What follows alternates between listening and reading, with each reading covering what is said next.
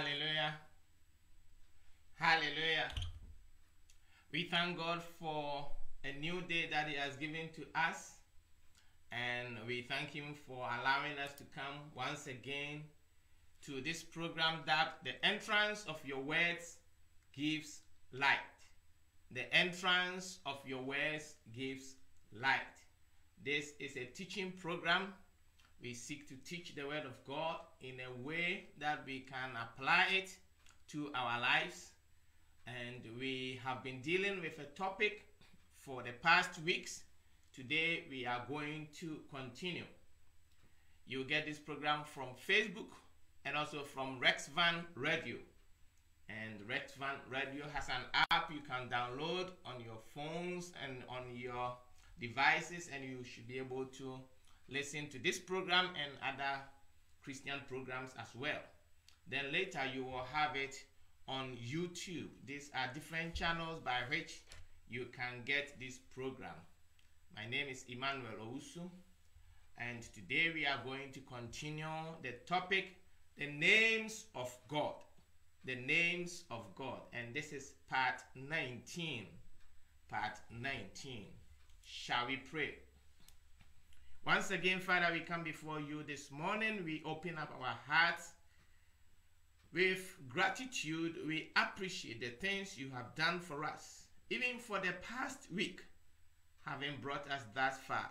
We lift up ourselves unto you, even as we come before you, and we pray that you will speak to us in your own way, and you will teach us from your word.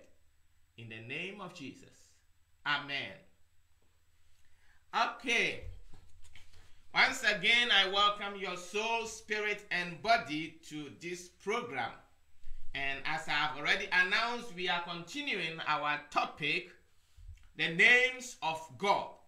The names of God. This is part 19. We have been dealing with the name of God called Jehovah Ra or Jehovah Rohi. And this name means the Lord my shepherd. And we also said that you can say the Lord shepherds me. And the main text that we have been using is from Psalm 23, which is a very popular psalm, a psalm of comfort, a psalm of hope, a psalm that brings strength, a psalm that many people go to, especially in times of challenge and difficulties. And we are looking at this psalm in relation to God being our shepherd. We have come a long way, but today we are hoping to run it up for this name. So I want you to go along with me. For the sake of our study, we want to go back to our main text that we have been using, the scriptures that we have been using for this whole study on the names of God. And I want to read them quickly from here, one from Psalm 8 verse 1. Psalm 8 verse 1 from the New King James Version.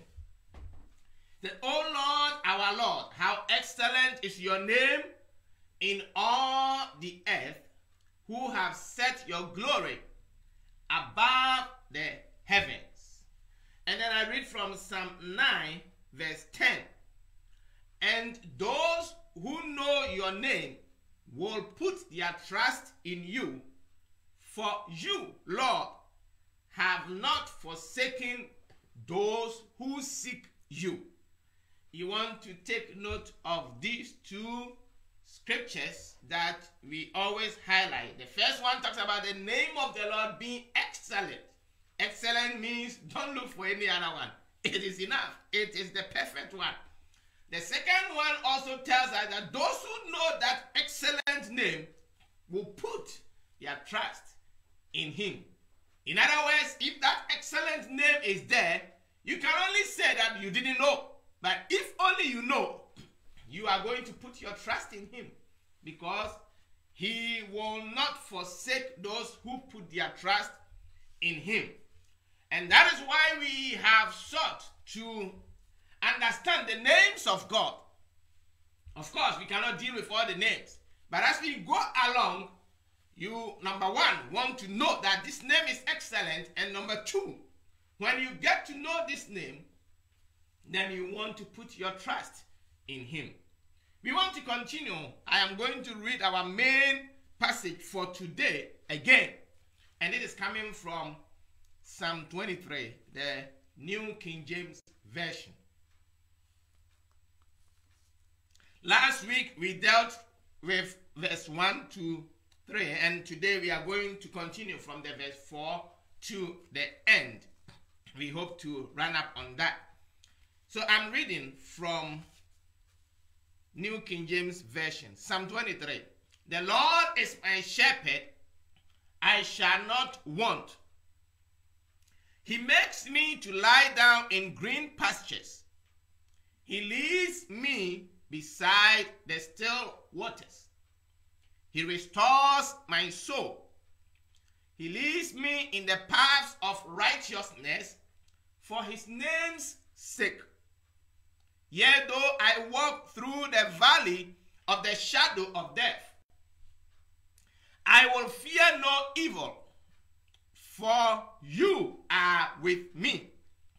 Your rod and your staff, they comfort me. You prepare a table before me in the presence of my enemies. You anoint my head with oil. My cup runs over. Surely, goodness and mercy shall follow me all the days of my life, and I will dwell in the house of the Lord forever. Amen. Okay. Once again, we come to this passage. And I'm praying that the Spirit of God will minister unto your heart, even as we go through the rest of this passage. The Lord my shepherd. The Lord my shepherd. Father, in the name of Jesus, once again, I pray, if there are any listening to me at this time, and they are disturbed, they are worried, I pray that you will touch their hearts as the shepherd of their soul. I give you praise in the name of Jesus. Amen. I don't know what you may be going through, but this morning I'm presenting again to you that the Lord is your shepherd. Maybe you've been wandering around like a sheep that has gone astray, but I'm bringing you back home to wire you to this message that the Lord is your shepherd. I will jump to the verse 4 shortly, but a quick recap. Last week we established that the sheep by default needs a shepherd. And we also talked about the characteristics of the shepherd, that he is a good shepherd. Then we came to verse 1 where we highlighted that David was personalizing this, that he's not thinking about any other person. Of course, other people can use it, but he said, the Lord is my shepherd. He's not speaking in the plural. He's speaking in the singular. He is my shepherd. And then he said, because of that, he's not going to want. He continues to say that he leads me. So now he makes me to lie down. It is the Lord who is doing this. Now, I'm not going to go to all the verses. But when you start with the verse 1, you see the picture after personalizing it like the Lord is my shepherd. That is the declaration he's making there. You see that he continues to say it like he. So it's like he is talking about the Lord to us or whoever is listening. But there is a sharp shift when you get to the verse 4. And today we are going to continue from the verse 4. So you understand what I'm trying to point out here. And remember, I said that I'll be highlighting on some few things as I go along. So you want to also take note of that. Now, in coming back to David, he is a shepherd, so he knows what he was doing. But now, we are seeing, let me explain this. We have praise and we have worship. There is a difference between the two, even though they can blend and they can mix up. What that means is that you can be praising God and you end up in worship, or you can be worshiping God, you end up in praise, whichever way. But the difference between praise and worship basically is that for praise, you're talking about the thing that God does or he will do or he has done. But for worship, you address God who he is. In fact, you give worship to God because he is worthy. Okay, why am I bringing this one in here? You see, when David is talking now, in trying to talk about God, he started as a shepherd. The Lord is my shepherd. I'm just trying to interject here. The Lord is my shepherd. I shall not want. He makes me. So he is pointing something like David is talking to the shepherd. He's talking about the shepherd to us. Whoever is listening, he's painting a picture about his shepherd to them. So that sort of borders on the line of praise, trying to let people know who God is. Then you come to the verse 4. I want to read that one again. Yet though I walk through the valley of the shadow of death, I will fear no evil, for you are with me. Your rod and your staff, they comfort me. So you see, over here, we have this God who is the shepherd, and David is talking about him. Then he quickly shifts. When he's talking about walking through the valley of the shadow of death, he sort of brings it home in a way that he's rather talking about his God. Okay, let me put it this way. It's like I met David. He's talking to me about his shepherd. He's my shepherd. He's been doing this. He's been doing that.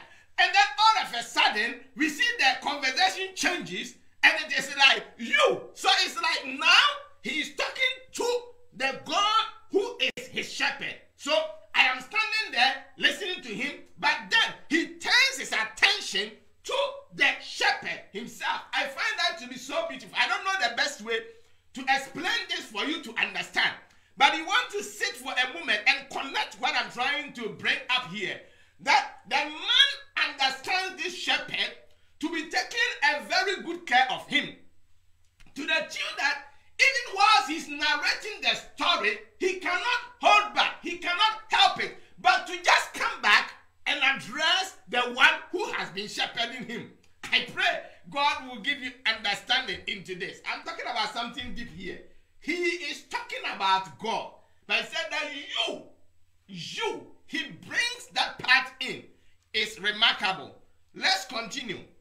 Okay, so now, after David is talking about his shepherd, he comes to talk about the valley of shadow of death. Listen carefully. He said that the valley of the shadow of death. So that means he is talking about something related to death, but not death itself. I want you to pay attention here. He talks about death, but it's a shadow of death. I walk through the valley of the shadow of death. So it is not the death itself, but then the shadow of it. In fact, the Bible said that when Jesus came, he came to redeem those who for the fear of death, for all their life, they were like in slavery to sin. In other words, it is not the death per se, but the fear of the death. So here, it is not the death per se, but it is the shadow of death. I want to put it in another way. You can go to the hospital and the doctor will tell you that, oh, this disease and that disease that you have, if you are not careful, you can die. So you are not dead yet, but you live in fear of that death. The death has not come. And those things can be much more disturbing. The shadow. The shadow is, if there is a shadow about something, it real thing. It is something pointing to the real thing. But here, David is saying that he's walking through the shadow of death. In other words, he's so gripped with circumstances and situations that are spelling out death, that are dictating death, that are speaking forth death, that are commanding death, that are sort of bringing him so close to the point that you are no more. And those things, if you are not careful, they can cripple you for life. Now, let's look quickly at the background of what the psalmist is actually bringing out to us.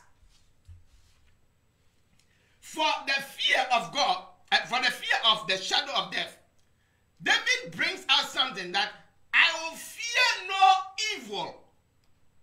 And he gives a reason why he will fear no evil. He says, for thou art with me. Thou art with me. And I love that. So over here, he's talking about the very presence of God being with him. You remember last time he talked about the omniscience of God, which means that God sees everywhere and he knows everywhere. He knows everything. But he said that it's one thing knowing everything. I can be watching a soccer match on the TV, and I'm seeing the field, I see the players, I see everything. But there is no way I can kick the ball, you see? But if somebody by chance happen to be at the stadium, maybe they are on the touch lines or somewhere, and the ball gets out of the field, they can take it and kick it for them. What I'm trying to say, that is real life there. They can be involved when they are there. So presence is different from knowing. So when you talk about the omnipresent God, that adds value to who our shepherd is to us. So David is saying that, well, it seems like God knows everything, but I have more. No wonder at that point, he turns it from the hill to the you. That, yet I walk through the valley of the shadow of death, I will fear no evil, for you are with me. This morning, I don't know what you are going through, but I'm here to announce to you that the Lord is with you. In fact, that is the name. When Jesus came to the earth, he took the name Emmanuel, God with us. So it is no more God being distant from us, but he is with us. Coming back to the background, the people, the shepherds of those times, sometimes they will have to move, especially around summertime, they will have to be moving their flock from place to place. And sometimes in moving them, maybe they will move them from a low land to a high land. And when they are moving, sometimes they will have to pass through the valley. And the valley is a symbol of the low point. So you can say the low point in your life. I've told you that it is a shadow of death. The valley of the shadow of death. Sometimes you get to the low point of your life such that you think nothing else matters again. In fact, some people get to the point where they even reject help from people because they think enough is enough. I am done. I can't continue any longer. There is no more hope for me. After all, nobody cares. You get to that low level, and of course, sometimes people can make mockery of you. They can do all sorts of things. But then, that is part of life. David experienced this. And he was saying that I can walk through the valley of the shadow of death. So for those who were passing through, the shepherd who was passing his sheep through the valley, it is possible that there are dangers. Some of them could be predators. Sometimes it could be storms. And then sometimes there could even be rocks, maybe falling off from mountains. And there may be a lot of other disasters. You are in the valley. You are down there. Anything can fall on you. Any animal can take you as a prey. It is a dangerous place to be walking around.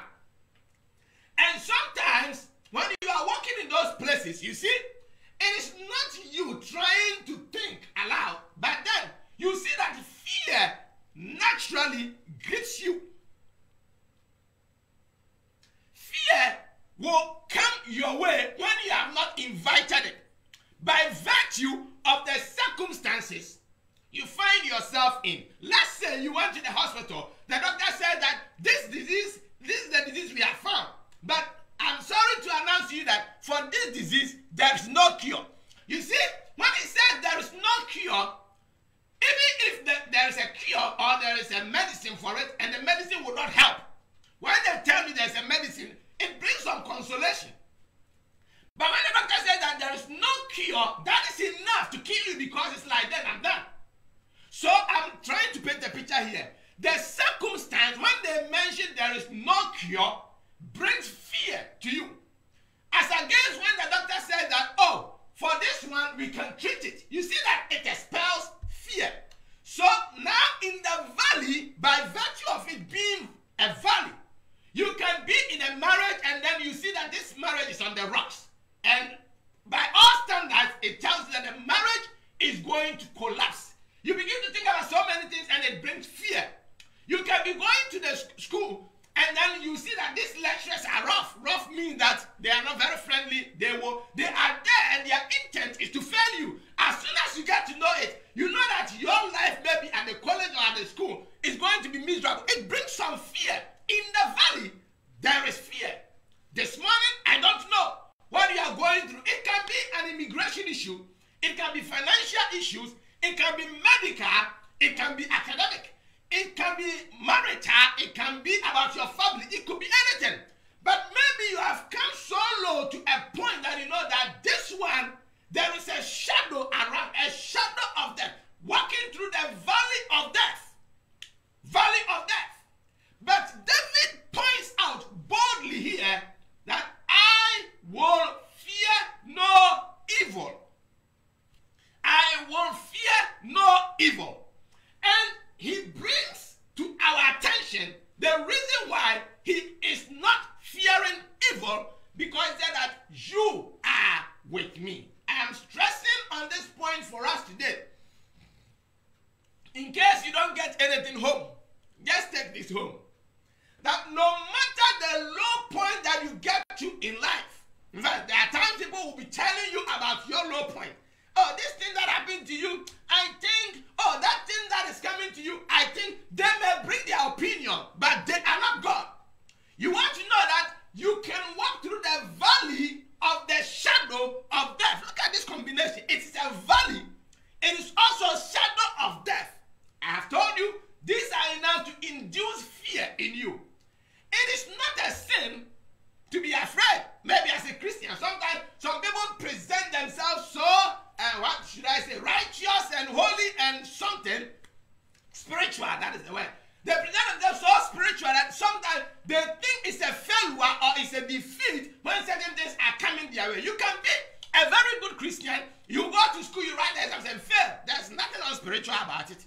After all, even the lecturer who is teaching you, do you know what he has gone through? What I'm trying to say is that there are certain things that are realities in life. You might be so low. You might be so low. But then, the point here is that in that situation, David pointing out that good shepherd tells us that you are with me. And because of that, I am not going to be afraid. You may be walking through distress, pain. It could be sorrow. It could be rejection. It could be some death of a sort. It could be sickness. It could even be loneliness. It could be joblessness. It could be marital and familiar issues. I've mentioned these things. You want to know that the Lord is with you. You can explain to people, they may not understand. Or you may explain to people and they may not see the seriousness of it because you are going through it. It is the valley. And I've told you, just the fact that you are in the valley brings that fear. You want to tell yourself that I will fear no evil. As I speak, I want to kick out fear from your life to let you know, injecting into your spirit, that there is a shepherd right by you. And because of that shepherd, nothing evil can befall you. He said, I will fear no evil. Not some of the evils. I will fear no evil, for you are with me. A story is told. I remember it's even painted. There is this wall hanging, And you see a man walking with, of course, the man, the name of the painting shows Jesus, and then walking with another person. They were walking together, and you see that there were two steps. Two steps mean that they are footsteps. So one footstep here, one footstep there. They were walking together, and then it got to a time that the footstep became only one. That is only one footprint for one person. So later, the other person, supposedly a Christian, was asking the Lord. I said this is a wall hanging, a picture, trying to paint, tell a story in the picture. So the person walking with the Lord Jesus was asking, why is it that there was a time that we were walking together and then we had these two footprints, knowingly mine and yours, and then later I saw only one, meaning that you left me alone, and then I was supposed to suffer through the thickness and the darkness of life, those challenging times. I only saw one footstep, and then the Lord explained to him that in the times that it was more difficult, I carried you on my arms. So the footstep that you see is not yours, it was mine, because I was carrying you. I can't see any other way that I can explain this to you, for this picture paints it well for us. So you see, when David is saying, you are with me, that means when the challenges become more difficult, your Lord will carry you on his arms. You see, he will not let you alone, and he will not leave you alone. He will not let you suffer alone. He is there with you. Why? He is the good shepherd. David is telling us, I will walk through the valley of the shadow.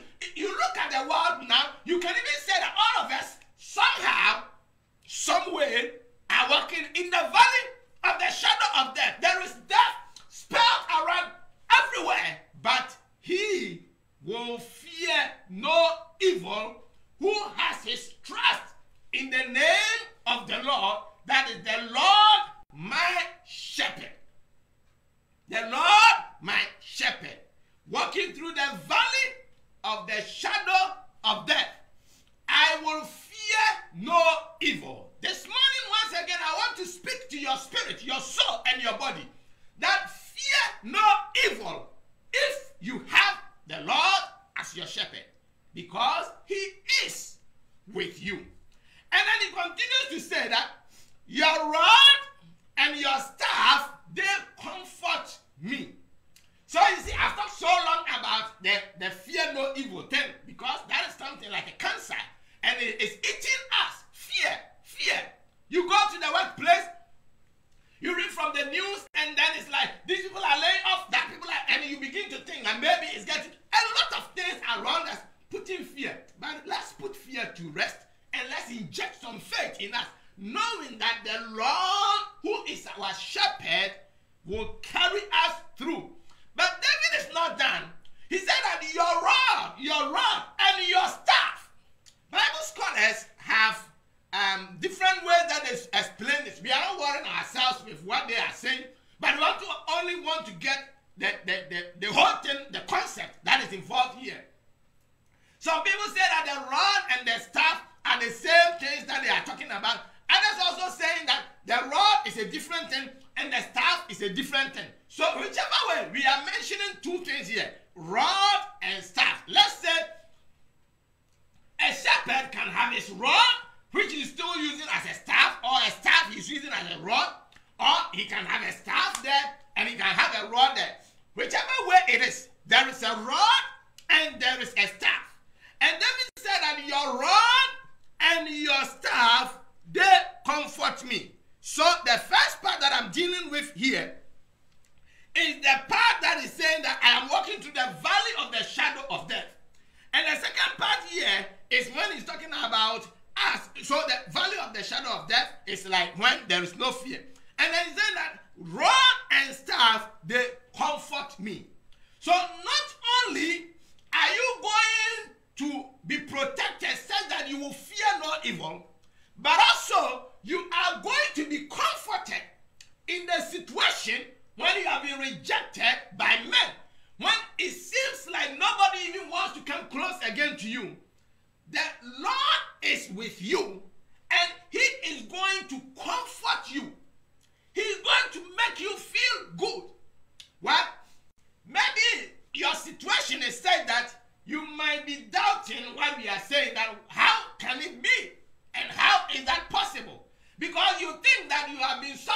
for far too long. Well, do you know that somebody may not eat for a day, and either they become sick or they could even end in some crisis, but you have not eaten for 2 days, and you are still alive and maybe stronger, and you are even thinking that, oh, so not eating can help my body like this, then nowadays I will even not eat sometimes. I'm painting a picture here that I'm not talking about you fasting. You didn't have food. So you didn't eat. Sometimes the ratio will be 1-1-0. 1 means you got breakfast, you got lunch, and then dinner, you skipped. Or 0-0-1. Sometimes when the 0 gets to the end of it, it's more dangerous because there is something they call, what do they call it? Small, right? In the night, my children will say, my tummy was rumbling. So it's like you sleep in the night, you turn to the left, you turn to the right. You see that the sleep doesn't want to come because of certain things that are going on. What I'm trying to say that you are hungry in the night. So if you sleep on an empty stomach, it's a challenge. But the point here is that when you were even going through that, you were still strong and composed. But somebody not so well. So the point is, in the midst of that, because the Lord was with you, you are still able to endure. Somebody may lose a loved one and they may never get back on their feet again. The rest of their life, in fact, some of them, it can drive them also to their grave earlier. But you have lost a loved one, and now you are on your feet. You are more cheerful even than the people around you. You see, there is somebody, the shepherd, who is comforting you. I'm making a point here that regardless of the situation, sometimes we think of it like left or right turn. Like if we say the Lord is my shepherd, then I shouldn't have trouble. No, the troubles will come. You remember the last time we mentioned that no weapon formed against you. That means the weapon will be formed. So you can go through the challenges, but He is there to comfort you. Comfort.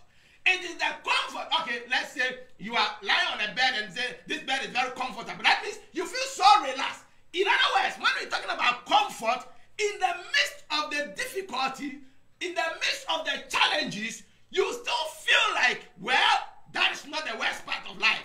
And you are still up and doing. He comforts your rod and your staff, they comfort me. So now, let's look quickly at the rod. For the rod, it brings protection, and it is a symbol of authority, strength, power, and defense. So now, David is talking about the valley issue. He's walking through the valley of the shadow of death. And he tells us that his shepherd has a rod. And we are saying here that that rod is a symbol of authority. It is a symbol of strength. It is a symbol of power. And also it is a symbol of defense. In other words, the rod, if an animal comes around, the shepherd can use the rod to chase it off. Okay, so having this, should I call it equipment there, or a weapon, that rod in itself grants security. You know that there is a defense coming from this rod. And it talks about the staff. The staff also helps the sheep when it is in trouble. If you have seen the picture before, you see that the rod seems more like a straight something. And then the staff seems more like it's curved at the top. So the staff is able to bring the sheep. When it is going astray, you can just, I don't know if you see my hand well, you can just use it to turn it around. You can just hook it up and then turn it back to yourself. So David is talking about two things here. One is that the rod is able, with the power and authority, it is able to defend, protect. But the staff is also able to bring him closer when he even goes wayward, when he goes astray, when he misses his direction. It is this same rod, this staff, that brings him back to himself. So he's talking about two things here. The Lord is defending him, said that he will not fall prey to enemies, but at the same time, the Lord is defending him, said that he will not go astray to fall as a prey to the enemy. your rod and your staff, they comfort me. And this also talks about discipline if you are a child of God. You see, the Bible says that the one that is loved by the Father is the one who is disciplined. Some people go to church, they don't want discipline. When they go wayward and they are not ready to change, when in the church they are disciplined, all that they will quickly do is that I have stopped this church. In fact, some of them even go to other churches and they can become pastors and they can recruit other people who are also under discipline to be their pastor. What kind of church are you forming? And what kind of God are you going to deal with? Well, if it is God that you mean, he was in the former church that you left. So how are you going to perform in your new church? Sometimes we need to subject ourselves to the discipline of God. It could be a public discipline in the church, but sometimes individually, personally, the Lord might pass you through certain disciplines and you need to abide by them, because there is a staff component when you have the shepherd that sometimes he needs to discipline you. If you have seen a shepherd before, sometimes he will just hit the sheep if it is misbehaving. Okay, so now let's move on to the verse 5. So we've talked about the valley of the shadow of death. The Lord is with me. He said, you. So he brings the you part, and he said that I will fear no evil. And also you have the rod, you have the staff that comforts me. Verse 5. You prepare a table before me in the presence of my enemies. You anoint my head with oil, my cup runs over. You, the you is coming again. So you see, there is a much more intimacy here. You prepare a table before me in the presence of my enemy. A background to this part is that for the shepherd, sometimes it takes some extra strength to get. Remember, when we were starting, we said that the Lord is my shepherd, I shall not want. He makes me to lie down in green pastures. That green pastures, it takes effort on the part of the shepherd to search for the green pastures. You don't just walk around and you see, of course, if you're a shepherd, remember that there are other shepherds also. So the shepherd needs to carefully prepare that pasture, get the pasture for the sheep. And a background here is pointing to the fact that sometimes there may be places that the sheep can graze, but then you can see that there are also other weeds that may be toxic. They may not be, they may be harmful to the sheep. It is the duty of the shepherd to prevent the sheep from grazing on those types of leaves. Sometimes they may have to remove them or whichever way. In other words, preparing the grounds such that they can eat and eat safe. So, painting this picture, you look at it like the bad weed will be something like somebody or an enemy. Something that is not for your progress, but for your fall. If the sheep should feast on them, they will get sick or they may die. But he's saying that you prepare a table before me, so they can get to a higher ground, maybe on a top somewhere. The sheep can be grazing, or the weed may not be good, but then the shepherd had done a careful work, said that they may not fall in the hands of the enemy.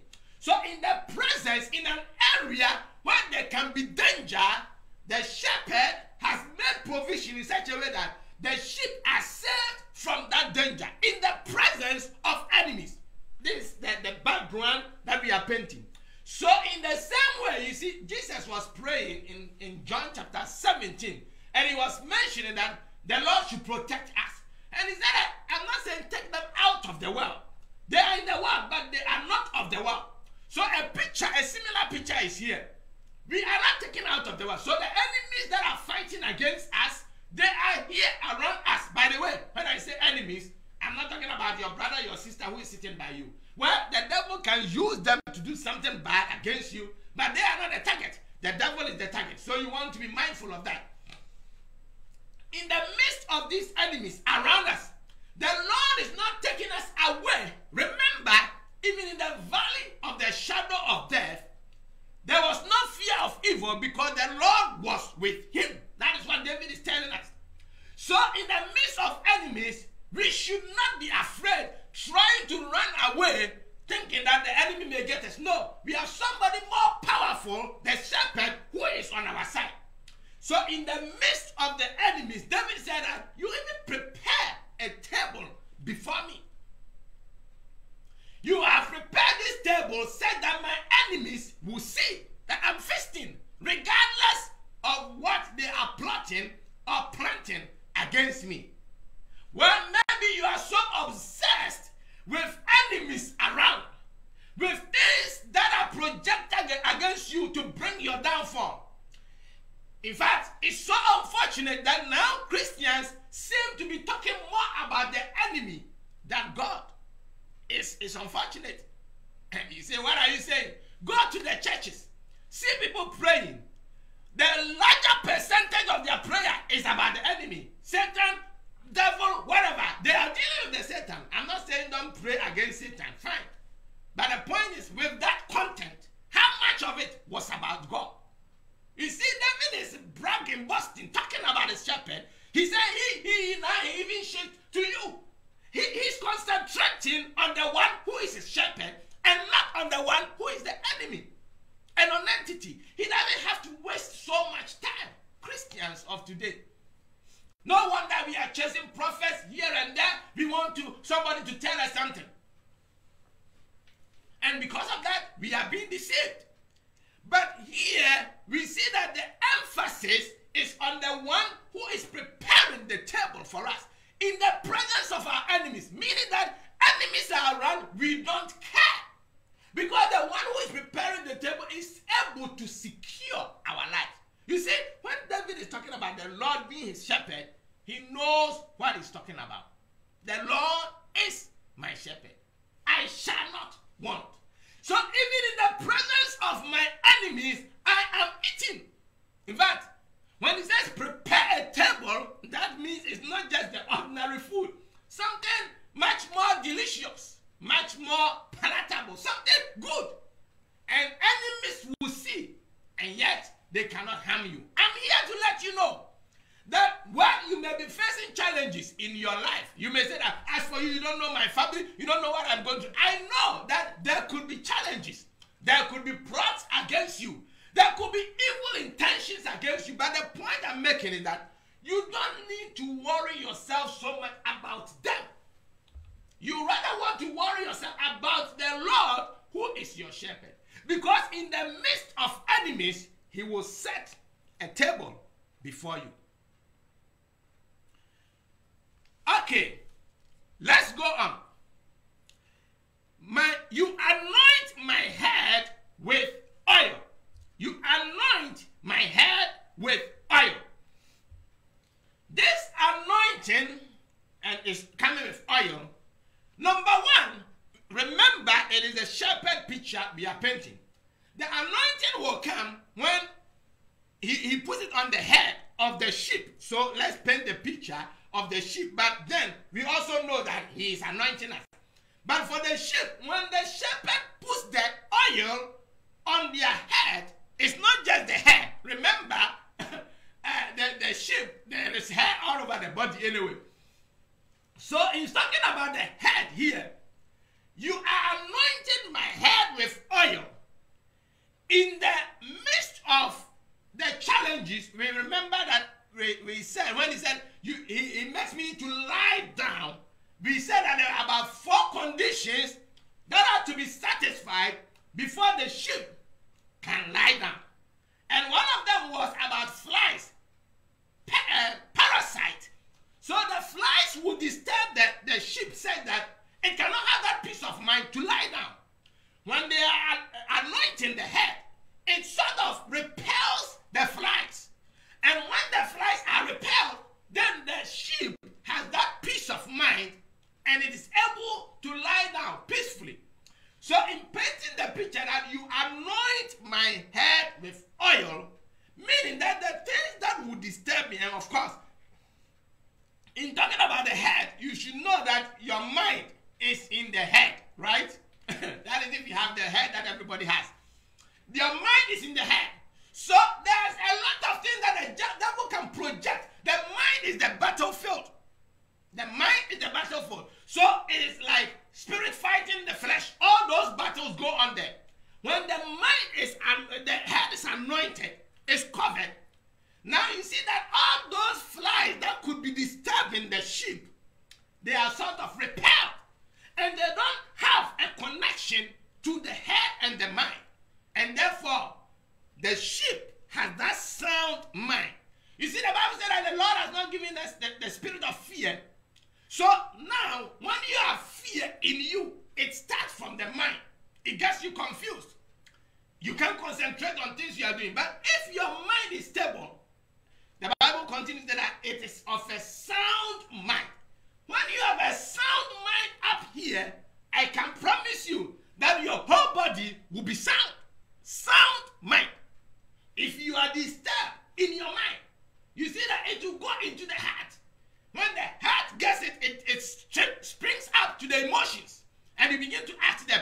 So the mind, the center of this battle, he said that he anoints the head with oil. Oil repels the pest, the flies, and then the sheep will have that soundness. I don't know what is the battle in your mind.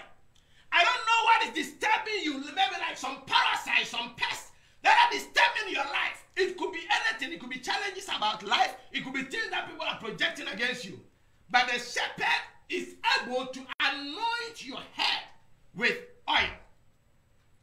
Another thing also about the oil, I understand, is supposed to, when they are anointed, it sort of takes away that friction. Of course, for oil, it is for lubrication. So it paints the picture. When there is lubrication, there is no more friction. So the things that will be a struggle, sometimes you go to churches, you see struggles here and there. Even the sheep themselves, if you are fighting an enemy, you don't fight among yourself. Otherwise, the enemy will stand there and be looking at you. When you fight and you destroy yourself, he has won. So even in fighting among you, when there is oil, the friction is either reduced or eradicated. It's taken away. So among them, there is that sort of cordiality. He anoints me. Remember, that is also one part of the thing that will let the sheep lie down. So the parasites are gone, and the friction is also gone. The oil brings some smoothness and some lubrication. And also your own life becomes smoother because there is the oil. You anoint my head with oil. You anoint my head with oil. My cup runs over. I like that portion. So the anointing is bringing abundance here. My cup runs over. If you go to a place, they give you a drink, they pour it in, and you see that the drink is overflowing. That means you got more than enough. David is painting a picture here that this thing is more than enough. My cup runs over. Let me descend. Verse 6. No, so now we are landing. Verse 6. Surely goodness and mercy shall follow me all the days of my life, and I will dwell in the house of the Lord forever. I will dwell in the house of the Lord forever. So, two things that we want to look at here. He's saying that you anoint my head. So now we see that peaceful atmosphere that has been created for the sheep. And he is able to convince himself. In fact, I look at this as progress. We talk about the protection. We talk about the preservation. We talk about so many things. But this one is progress because the psalmist or David is saying that, you see, this thing that I'm talking about, there is an extended version of it. It is going to continue. And he's able to say this with confidence that surely, when he says something is sure, that means you can't miss it. I'm still talking about the Lord being our shepherd. We are looking at Psalm 23. And we come into the very last end of it. David says, so the beginning, he gave us a summary. The end, he is talking about things that are yet to come. He's even projecting that surely goodness and mercy, other versions will say, and love, goodness and mercy shall follow me. And maybe I didn't get that. Let me read it again. Goodness and mercy shall follow me. Yes, me. He's not talking about you. He's not talking about the other person. He's talking about the me. Me. Remember, he said the Lord is my shepherd. And this is all that my shepherd is doing. And therefore, surely goodness and mercy shall follow me. Now, some of us, we have some grace for one day. And we are not so sure about tomorrow. You went to the workplace and you got promoted. And the problem now is that you are thinking that this promotion they gave to me, is it possible that tomorrow they will take it away from me? No, I'm here to announce to you that if you have the shepherd, like the David type, the God of heaven, being your shepherd, you are rather progressive and not retrogressive. You don't go back, rather you move forward. David said, surely goodness and mercy shall follow me. And here is the catch. He is not even worrying himself to follow them. Now, Christians are chasing miracles. We are chasing, you see, these are supposed to enhance our Christian living, but that is not all the story. Let me be blunt here. You see, that salvation is not about the miracles. There are people who were healed. Remember, there were these 10 people who were healed. Only one went to Jesus. Where are the rest? They went away. They got their healing. They don't need salvation. They're gone. So you can even be healed and not get your salvation. I'm talking about the one who is hooked to the Lord. That is the key. So David said, so long as I'm hooked, I am very sure of this. I don't care about what you say. I don't care about people who are attacking me and think that I don't deserve this. I don't care about people who are even praying against me. What I know is that because the Lord is my shepherd, I am very sure of this fact. This morning, as I run up, I want to bring this conclusion to you. That in your life, if only, and I said if only, you have God on your side, and He is your shepherd, wake up every morning telling yourself that surely, yes, because it is sure, it will not fail. Surely, goodness and mercy shall follow me all the days of my life. So if you wake up one day and some things are twisted, convoluted, undulating, like they are not balanced well, sit up and ask yourself, where is the all the days? Because today is also inclusive. All the days of my life. All the days. So every day, that surety is there for goodness and for mercy. Goodness and mercy. They will follow you, meaning that when you are running, they run. When you are crawling, they will not run past you, say that you have to change them. They will have to crawl. If you squat, they squat. When you sit, they sit. You stand, they stand. You lie, they lie. When you are eating, they have to be waiting like waitresses. And then they will have to wait on you. What I'm saying that he says, goodness and mercy will follow. Will follow. Many are the Christians out there who are chasing goodness and mercy in the name of prosperity, and sometimes they go to places, they charge them some amount of money that you can get. No, you don't get it. You don't get it. David said, the Lord is my shepherd. He takes care of me. In other words, if you allow the Lord to take care of you and you don't want to, you are not going ahead of him. These are steps. These are steps. He says, goodness and mercy shall follow me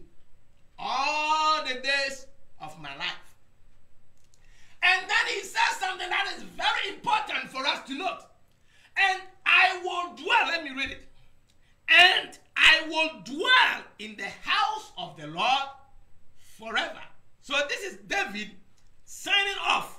Hey friends, hey guys, I came to tell you about a lot concerning my shepherd. I am done. I am penning off. I'm signing off. But listen to this. And I will dwell in the house of the Lord forever. In other words, if there is any other place that I can get all this, remember it's taking me about 3 days to be talking about this. And if I meant I could go more, meaning that the thing that David is talking about is deep. But just to give us the flavor, he said that if I want this to be sustained, one, the thing is sure. But you know, you can only get this when you are hooked to that shepherd. So he said, the Lord is my shepherd. So he said that end, when we bring end to a sentence, that means you cannot go and you can leave half of it. In other words, it is not like we have done this so we are fine. No. With all that he has said, he said that end, meaning that there's another portion of it. I will dwell in the house of the Lord forever. Remember last time I was talking about the preservation. When God is preserving us, he restores my soul. And I said that preservation part is God preserving us, bringing us back to where we should be. This is another preservation here, but it is from the sheep himself. David said that I will dwell in the house of the Lord, meaning that I'm going to keep myself here. I will not shift to be restored. No, I will keep myself here. I will dwell. I will stay. I will abide. I will live in the house of the Lord. For some of us, going to church has become optional now. And you are still claiming, and you are still what? What did they say? Claiming and then binding, loosing, whatever. No, there is a secret. He says, I will dwell in the house of the Lord forever. If you want all the days, then and you also want to commit yourself dwelling in his house forever. Let me quickly say this and I will sign off. So the goodness is given to you. It is providing for you. Goodness. The goodness of God. But there is the other component, mercy. I love that one. You see, mercy is equal but opposite to grace. Grace is unmerited favor. You don't deserve it and it is given to you. But mercy is the opposite, being that you deserve some punishment and they say they will not give that to you. You stole something, they were supposed to sentence you to 400 years in jail, and then they said that, well, we are forgiving you. So that is mercy. And David is saying that there is goodness. In other words, God provided. And then there is also mercy, where people think that you don't qualify for this. And then mercy is pushing behind and say that, well, because of me, I am giving it to you. It's not a matter of you questioning. I am giving it to you. That is mercy. Remember when he said that, and their righteousness is of me. Isaiah 54 verse 17. No weapon formed against you shall prosper.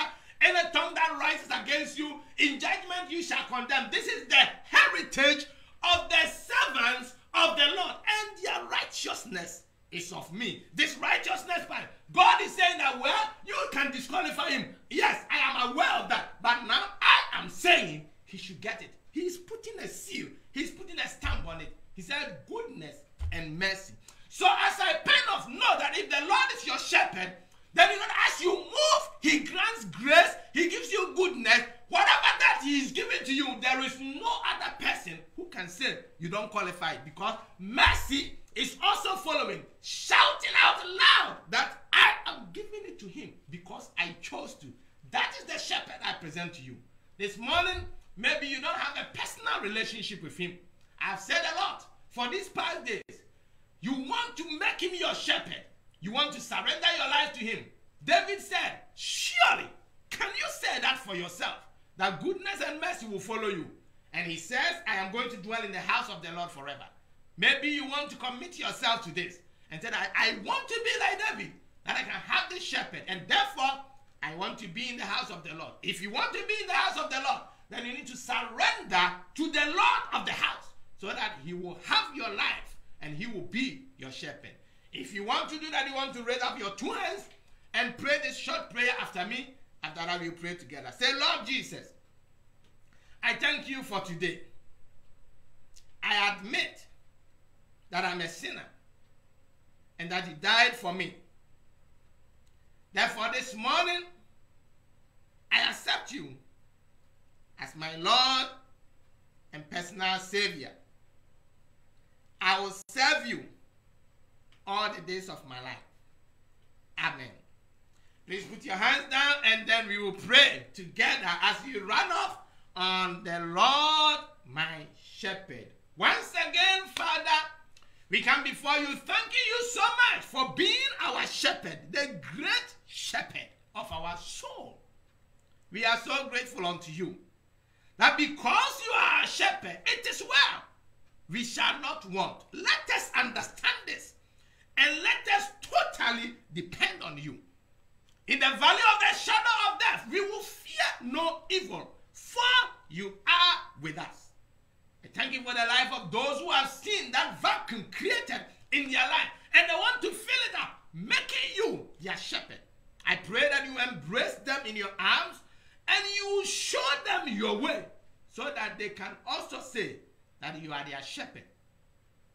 As I pray, if there are any that are going through any difficulties, challenges, if they have gone downhill, if they have gone through the valleys, they have gone to the lowest point of their life, because you are our shepherd, I pray that you will bring them out, even like from the miry clay, and set them on a hill.